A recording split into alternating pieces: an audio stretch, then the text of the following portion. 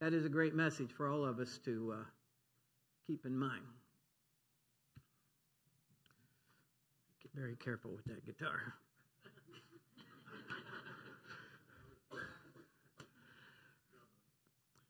I wonder how many of you guys here, not females, but guys, had a brother that you sort of grew up with. How many of you had a brother when you were growing up? Raise your hands. Yeah, a lot of us. Now, today there are lots of famous brothers. For instance, in sports, there was, Peyton Manning and Eli Manning. In basketball, there was Mark and Pau Gasol. In boxing, there's these two Russian guys whose names I cannot pronounce. There are brothers in acting, like all the Baldwin brothers, and then there's the Wayans brothers, and there's the Affleck brothers, and most importantly, the Howard brothers, the Three Stooges. In music, there's Barry, Robin, and Maurice Gibbs, the Bee Gees. There's some guys called the Jonas Brothers. I've heard of it, but I don't know anything about their music. And then there's the Blues Brothers, who I don't think are physical brothers, but, they're brothers. Well, today we're in week 2 of our series about the Entourage, and while Jesus' disciples were sort of a band of brothers, some of them were actual brothers. Like Peter and Andrew were brothers, James and John were brothers, and the least known of the sets of brothers are Jude and James. Now, if you weren't here last Sunday, the basic idea behind this series is to look at the 12 disciples that Jesus personally hand-selected to be his inner circle and kind of find out why, how regular, how ordinary they were. Some were fishermen, others were tax collectors, some were manual laborers. Not one of them was a renowned scholar. Not one of them was a theologian. Not one of them had any political power or influence. They were total outsiders to the religious establishment of Jesus' day. They don't appear to have any special intellect or talent that made them stand out in any way. They were, on the other hand, prone to mistakes, lapses of judgment, and slow to learn. Even Jesus remarked on several occasions, "You guys aren't real quick to catch on to everything." He would say that. So they were not the Three Stooges, not the 12 Stooges. They were the disciples, though. The word disciple means learners, and they all started out as really rough around the edges, learners of Jesus' way. They ended up being messengers, and that's where we get the word apostle. They first learned, then they were sent out as Jesus' messengers. But why did Jesus pick? Why did he choose out of the thousands and thousands of people that were thronging to hear him and they followed him? Why did he pick them? I mean, he would be entrusting the most important mission in human history to these 12 men after he was gone. And there was no plan B. Right? I mean, if they failed, if they screwed it up, the eternal consequences for humankind were just literally unimaginable. And yet, like I said, Jesus did not pick from among the religious leaders of his day, no rabbis, no priests, no Pharisees, but instead chose flawed, unskilled, unrefined, unremarkable, ordinary people. The last week we started with Peter, who is undoubtedly the leader and the most well-known of all of the 12. Today I want to look at a couple of the least known of Jesus' disciples. The first one is named Jude. He was sometimes referred to as Judas, but Judas, son of James, to differentiate from being Judas, the one who betrayed him. That was important. It's like, hey, Judas, son of James, all right? Not Judas, who betrayed Jesus. He also had the nickname Thaddeus, which in the Greek language in the New Testament was originally written in, it means mama's boy. I just thought that was so weird. I mean, most people eventually outgrow the nickname mama's boy, but apparently not Jude. Even as a grown adult, they referred to him as mama's boy. Now, something that's kind of interesting and surprising about the 12 disciples of Jesus is that many of them had nicknames, some of whom were introduced by Jesus himself. And I think using nicknames is kind of more of a guy thing than it is a girl thing. But there are some, like, Kevin Durant. Some in the media tried to create nicknames like Durantula, the Slim Reaper. He says he prefers KD. Some of you will remember this guy, right? What's his nickname? AD. As it stand all day. He's going to be running over you all day long. That's what it meant. How about this guy? You remember what his nickname was? Larry Legend, and also the Hick from French Lick. Maybe you have recognized this next guy, William Perry for the Chicago Bulls. His nickname was what? Yeah, the Refrigerator. This basketball player played for the Houston Rockets. He was called Akeem the Dream. Most of you will recognize this guy. He has the same nickname that Jana does at OU, Dr. J. This guy played basketball in college at a small college in Oklahoma, and Jana was in college at East Central and Ada when they played, and they called him back then the Worm, right? You ever heard that name, the nickname the Worm? A little better nickname is Air Jordan. That's a lot better than the Worm, I think. Some of us are old enough to remember this guy, Broadway Joe. Does he have a mask on? Oh, there it is. Okay, what's that? What is that? How about this guy? Anybody remember this guy?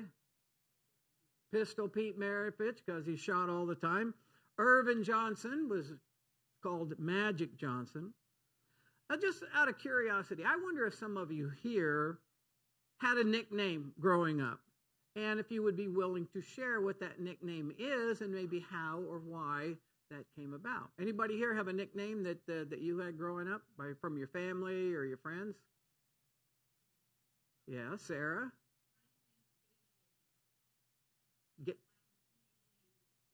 So they called you Gaby Baby. All right. That's better than some, buddy. Proof of that. Jude teams were more behind the scenes type of servants. Remember last week I said that some of you well to Peter because you kind of have an outgoing personality, or you're kind of important, or you're kind of a leader, and some of you kind of resonate with sort of your personality. But we said that some of you might better identify some of the more reserved disciples because you prefer to be in the background as opposed to in the spotlight. In fact, most believers are primarily behind-the-scenes servants. I mean, there's only so much room in the spotlight for so many people, and the bulk of the work of God's kingdom takes place out of who are kind of behind-the-scenes secret servants. You know, when you think about it, there's sort of a progression that is supposed to take place. First, a person becomes a convert, and they say, Jesus. I want to, and that then turns to number two, a follower. Say, I want to follow in his footsteps. Next, for the cause of Christ. That's sort of the progression that's supposed to happen over time. But here's what I in the lives a lot of behind the scenes people like Jude and James and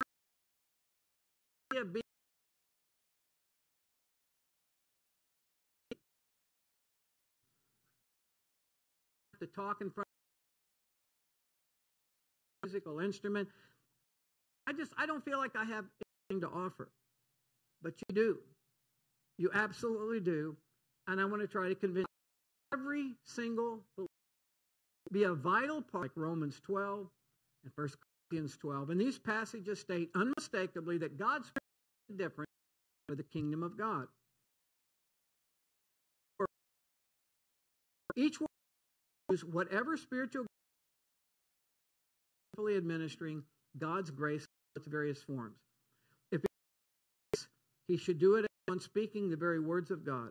If anyone who serves, he should do it with the strength God provides, so that in all things God may be praised through Jesus Christ. To him be the glory and power forever and ever. Now, from this couple of verses here, I want to point out 4 insights into the plan of God. Number 1 is every believer has been given one or more spiritual gifts. That's made clear in verse 10. In other words, there is no such thing as a giftless Christian. Spiritual gifts that the Bible mentions are things like the gift of mercy. You know, some people can see a tragic situation and just kind of go, oh gosh, you know, bad luck for those guys. And other people, boy, their heart just goes out to that person. They have the gift of mercy. They can't help but feel compassion for people. And that's a gift. There are those who have the gift of leadership, and they can, help make things happen that are good for believers. There are those who have the gift of encouragement. And they just say a kind word or an encouraging word every chance they get, just to kind of make people feel better and to build people up. There's the gift of giving. There's the gift of teaching. There's the gift of hospitality. There's the gift of helps, which is just, we're moving and getting ready for a potluck. And some people are just kind of sitting there enjoying it. And other people, they see help is needed and they jump up and start helping. That's kind of how you know when you have that gift. Insight number 2 is that we were given those gifts and abilities to serve others. Verse 10 says that we're to use whatever spiritual gifts that we have received to serve others. Number 3, this is found in the middle of verse 11, is that all of us are to serve not in our own strength, but in the strength of God. And in other words, our gifts and talents become empowered when we serve unto God and unto the Lord, in the strength of the Lord. And the 4th insight at the end of verse 11 is that we honor God when we use our spiritual gifts and talents to serve others. So here's God's plan. He designed the church to work in such a way that if everyone would discover and then use their special God-given gifts, talents, and abilities, everything would get done, everybody would be helped, and the church would fulfill its purpose and mission. Now, if there isn't 100% participation, obviously the plan begins to break down. You've got gaps, you've got missing pieces in the puzzle. It's like it causes the church to sort of limp along like a car, with only 3 tires or whatever. And the parts that are working quickly overcompensate, kind of wear out. However, when there's 100% participation or really close to it, each person knowing and doing their special part, then the sky's the limit because the church is functioning as God designed it to. And that's the plan of God. Not a one-person show, but rather a team. And we serve an equal opportunity God. Regardless of your age, your gender, your skin color, regardless of what your background is, good or bad, mistakes you've made, wonderful things you've done, whatever it is, God can use you to be a difference maker in His work, if you'll let Him. Recently, I came across a nationwide survey which showed that less than 20% of those who identified themselves as committed Christians serve God in any meaningful or ongoing capacity. Less than 20%. And there are lots of reasons. Some people I'm too busy.